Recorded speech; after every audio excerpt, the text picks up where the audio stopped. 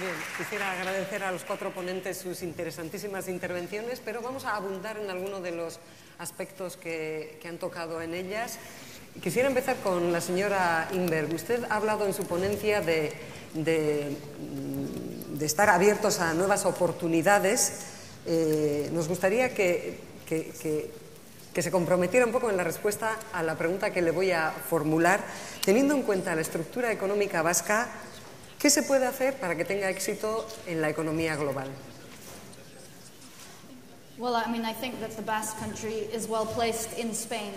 It already has many export-oriented companies. It's a small region, so cooperation within the region, is quite relatively easy. Within the region, you mean in Europe? Or well, I actually mean cooperation within the Basque Country itself. In between between companies and between universities. I think that should help as well to spread innovation. But the Basque Country already has a very good start in terms of being able to export to other countries, not to Germany, to other European countries, but also to Asia as well.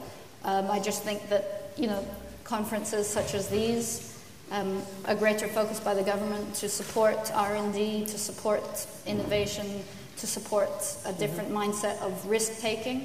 I think a combination of those things means that the Basque Country has a lot of potential to grow from in this particular area. And to be successful in a global scenario. Exactly. Okay, thanks, Ms. Inberg. Now, I'd like to ask Mr. Tufts, you belong to ERIN. This is an organization, ERIN es una organización que influye en las políticas europeas de innovación y desarrollo. Asimismo, está fuertemente implicada en el desarrollo de proyectos. No obstante, sabemos que las pymes están infrarrepresentadas precisamente en lo que toca a la participación en esa práctica, en el desarrollo de los proyectos.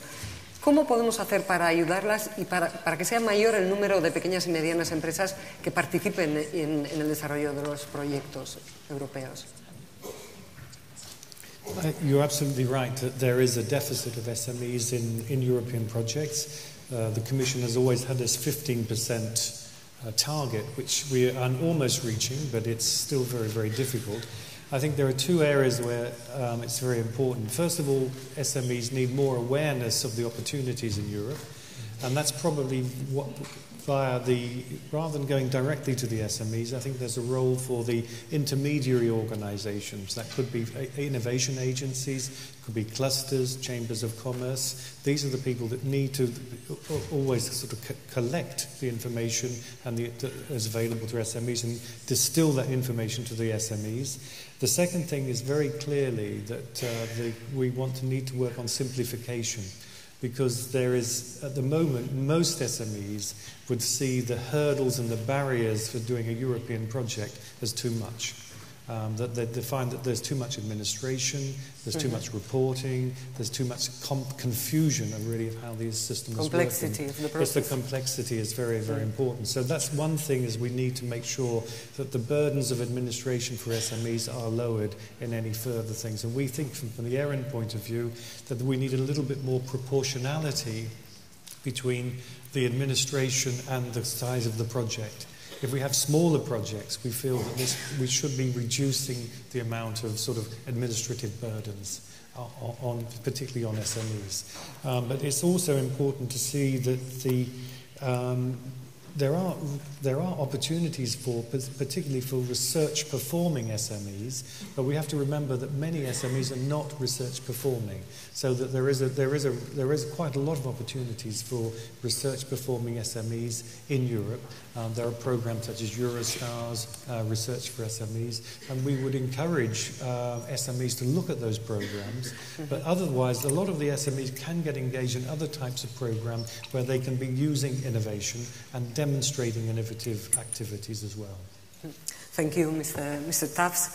Señor De Vol, probablemente habrá escuchado en muchos sitios que la innovación, la senda de la innovación, más que generar empleo, puede terminar destruyéndolo, porque la I+D genera procesos más eficientes pero menos intensivos en mano de obra.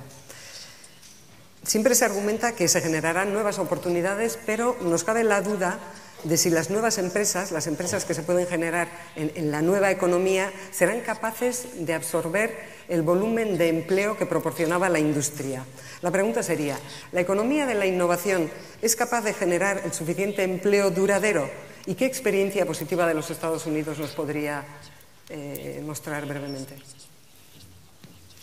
Sorry, I didn't get the translation in my ears. You didn't get the translation. Okay. I was telling that the enterprises at the so-called new economy might not be able to produce the same job opportunities or the same job quantity as the industry was doing. So the question would be if an innovation economy would be capable of generate enough jobs. And if there is an experience in the USA that you could portray as a good one. Well, very good question. I think at first it's critical to understand that if you're an advanced economy, you don't have a choice to be a competitive player in the innovation economy, because if you're not a player in the innovation economy, you have no chance to create future job growth. The days when you can compete solely on the basis of cost are long gone in an advanced economy. That's not to say that you shouldn't try to remain cost competitive within the framework that you operate in the industries that you're involved in. But that's not the key to success any longer. You really have to break it apart, in my opinion, to kind of incremental innovation as opposed to transformational innovation. Incremental innovation will typically boost efficiency and productivity, which can result in the loss of jobs in specific industries and in various countries as well. But if you look at transformational innovations, you're talking about creating entirely new industries, new segments that typically will lead to new employment opportunities. What typically will happen is the current industries will lose employment, and the occupational skill sets will be adjusted. And so there's a very difficult transition to go through as you're moving from a traditional-based economy to one that's increasingly based on innovation and creating new firms and new industries. And it's important to have the workforce skill training to support that change. If you look at the United States as an example, we've had a lot of industries where employment has been lost at a very high rate.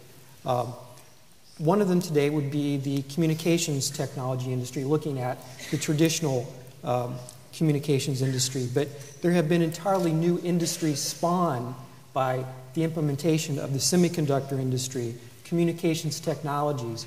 If you think about it today, Apple probably represents the true innovation global economy. You could say Google's very close to that, but Apple still creates, designs its products and services, principally in the United States, although it is starting to innovate elsewhere as well. It still does most of its initial manufacturing and looking at the concept manufacturing in the United States, but most of its products are developed from around the world, principally in Asia, is where they're produced in Asia. Produced in Asia. There's other examples. The biotechnology industry. This is where the United States still leads in innovation in the world by far. Not that we don't have competitors such as Singapore that are up and coming, but you have to keep in mind that the United States is 310 million people, and so it's a much larger economy. But biotechnology and the biopharmaceuticals, there have been, in the United States, about 500,000 jobs just in that sector. And while jobs in some of the more traditional manufacturing sectors have gone abroad, it's important for the United States to keep as much of that value chain as possible.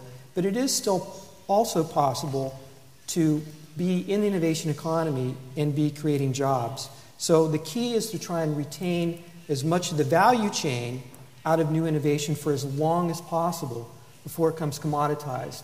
To me, that will determine the success of the United States or any advanced economy. Thank you very much, Welcome. Mr. De Bols. Ms. Penny Low, usted es la presidenta del Social Innovation Park de Singapur. Además es fundadora del grupo Nuevos Líderes de Asia en el Foro Económico de Davos y afirma que es necesario incorporar la voz de los jóvenes a los procesos de toma de decisión. ¿De qué manera se puede hacer esto? ¿Y se está haciendo algo en este sentido en Singapur?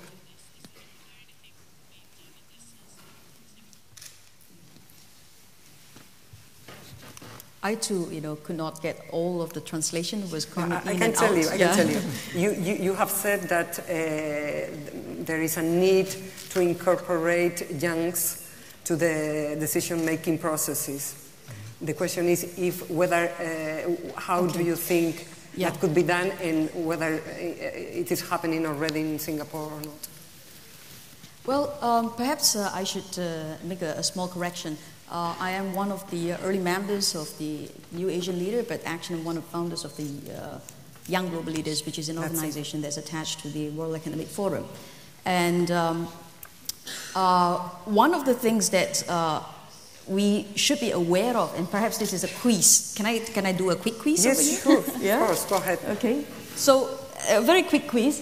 How many people are there in the world today? Just shout it out.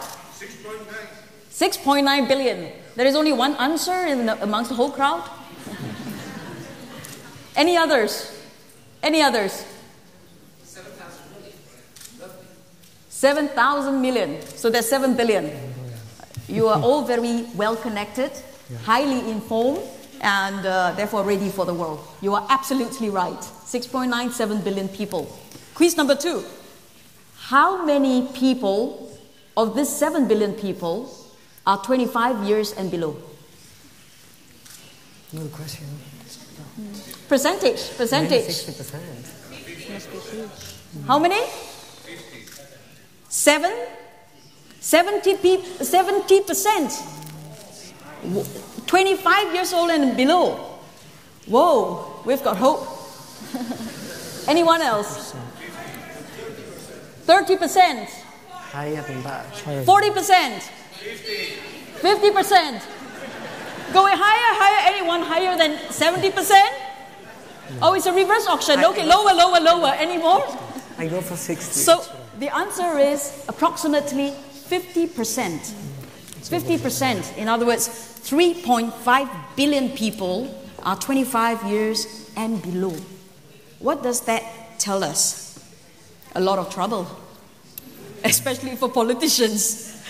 No, it really, it's a case where the world has really, changed quite a lot, because there has been huge shift in the demography of the world altogether. True. And this shift itself has come about with two extremes. One is quite a lot of young people, but not necessarily in the cities, more in the rural and the developing nations. And at the same time, there's also a very fast aging society, especially in the cities. I heard that Basque country is also one of the fastest aging outside Japan. Singapore is also one of the fastest aging, with a fertility rate that is rock bottom. All of this, means that on one hand, the young people are increasing in numbers. They are also the ones who are most adept at using new technology to do everything from their education to their connection with their friends immediately within the school, with the community, outside the country, internationally, and so on. So how could they be incorporated to the decision-making process? And therefore... It doesn't seem to be easy. No, it's not. And in fact, if you think about that, the age that people start on technology is getting younger and younger. Yeah. The age, I heard, that where they learn the most and has got the greatest potential to use technology to change the world is between 5 to 8 years old. So you mean that there is a way for them to participate through the new IT medias? So what I'm saying, therefore, is that we have to now start thinking things from the perspective and viewpoint of 50% of the world.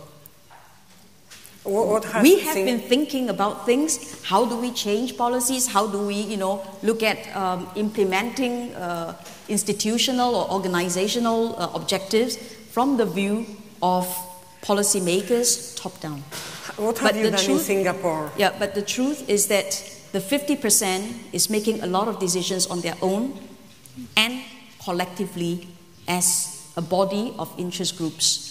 This means it's not just a question of them connecting within Singapore to make the changes. They're also connecting with the rest of the world, learning from peers to make the changes. For example, the Egyptian uprising itself was interesting on its own because they have used ICT, information, communication and technology, to connect with each other through SMS, through Twitter, through Facebook, to make all the changes and, topple a very, very age-old and centralized and established institution, not overnight but fast enough, which was unimaginable.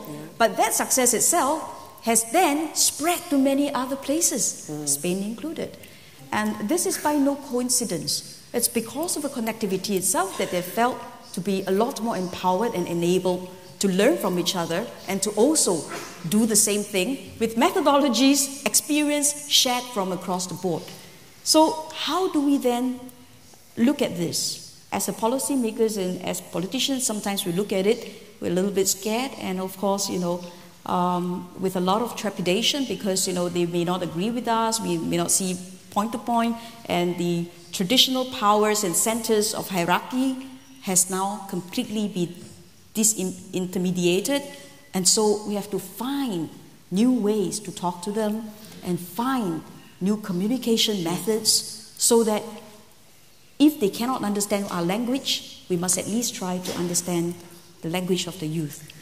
At the same time, companies, private sector are also concerned about the youth voices because they no longer are just the very weak consumers.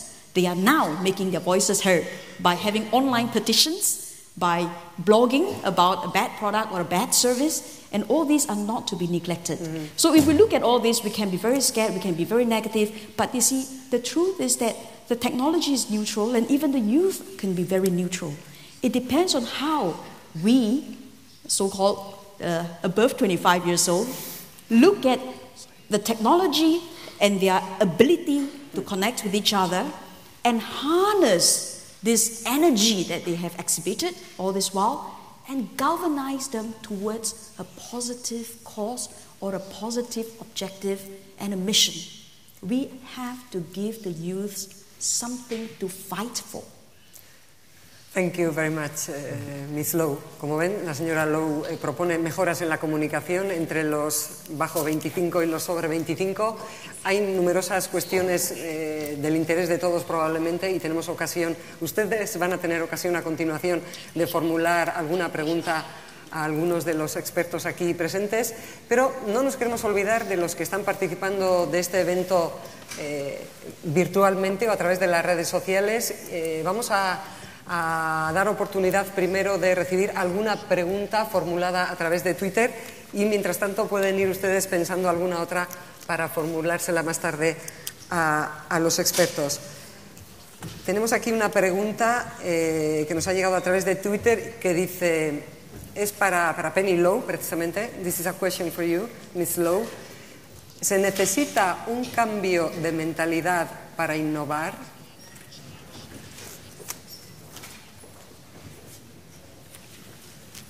Do we need to change our mindsets in order to be innovative? Well, I think innovation by definition itself means that you need to shift from existing position.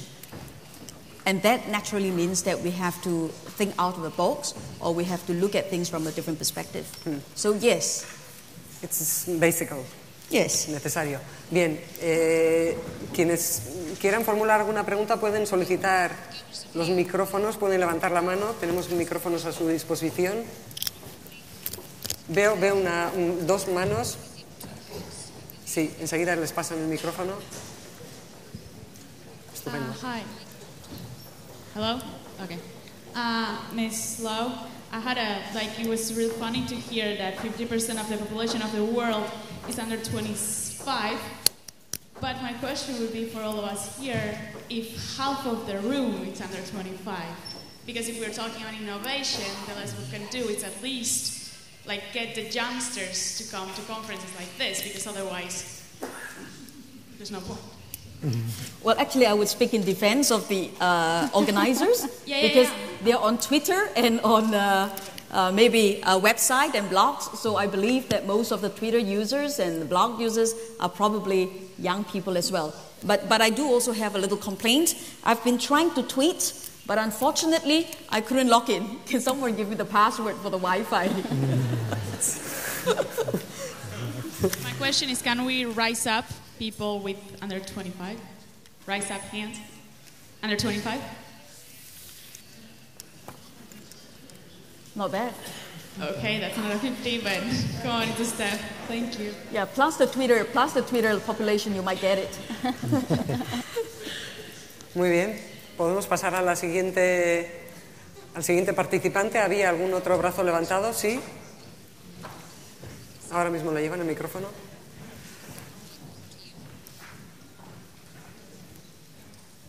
Hola, buenas tardes, muchas gracias. También mi pregunta es para Penny Lowe. Me ha gustado mucho tu exposición.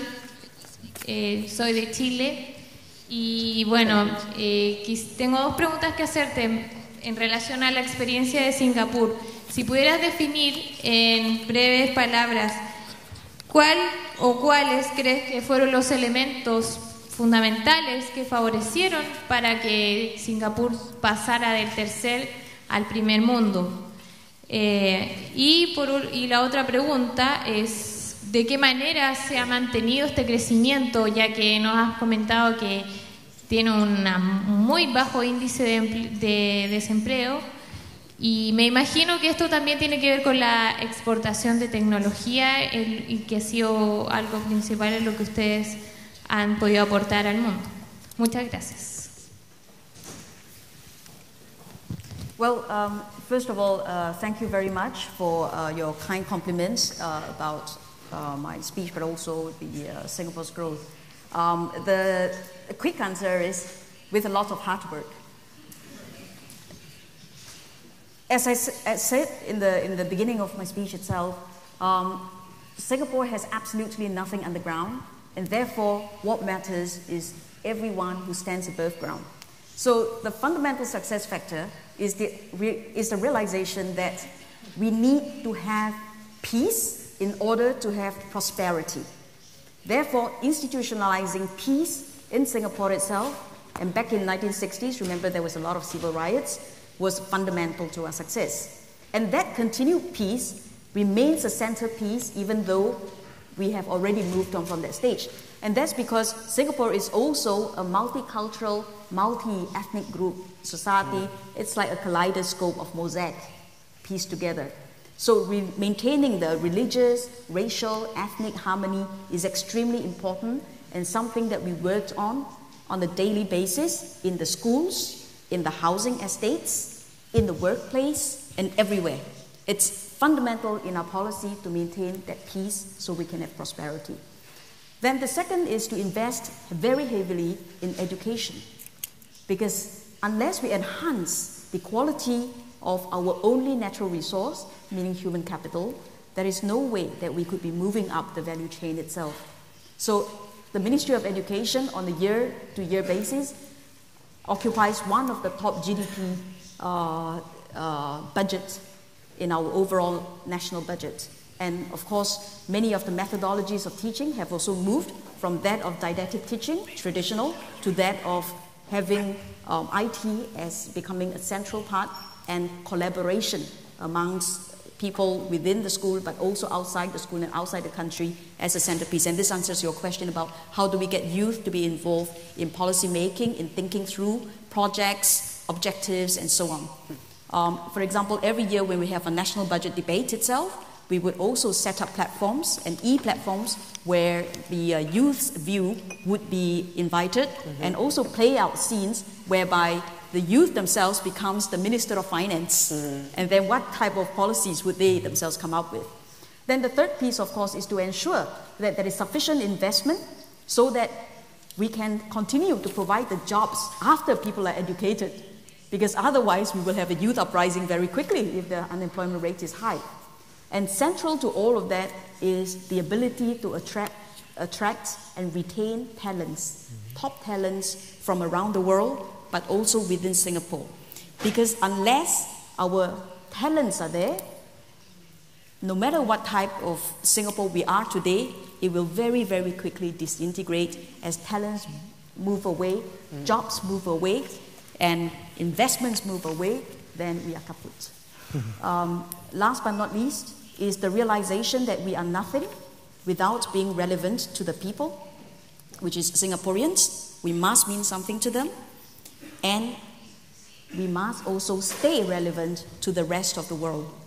Because as a business hub of the world, as a trading hub of the world, as a logistic hub of the region, we need to stay relevant and therefore collaborate, befriend, study, and serve the region with a lot of humility.